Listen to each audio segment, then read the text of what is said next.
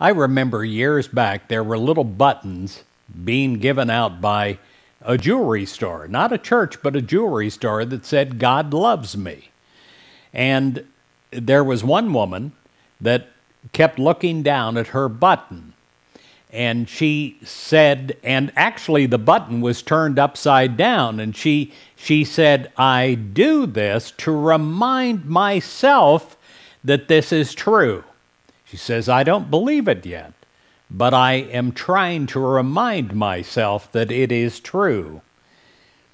When someone says, "I love you," often we feel secure and at peace in mind and spirit, and because of that, our natural response is, "I love you too." God, though, loves you with an everlasting love, and God supports you and encourages you to do and be your best at all times. Knowing that God loves you gives you a natural high. You don't need a button upside down to remind you. You just simply close your eyes for a few moments of prayer, and you get that reassurance again, the real touch of God that is love. And knowing that God loves you, it is a wonderful feeling, an empowerment, because it's love that is unconditional.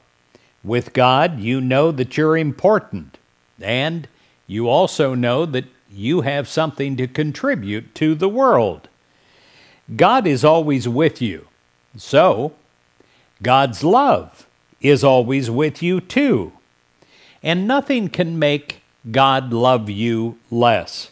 Nothing, absolutely nothing, can keep God's love from you.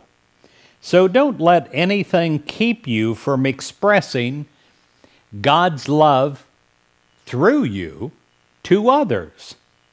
You are loving, and because of this, your whole life, human and divine, is filled with love.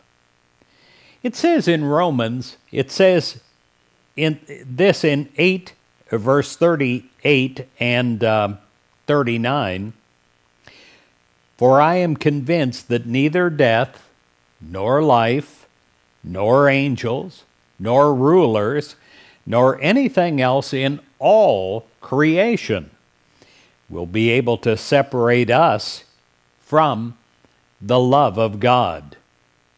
It's simply saying to you that nothing can separate you from the love of God, whether you believe it or not.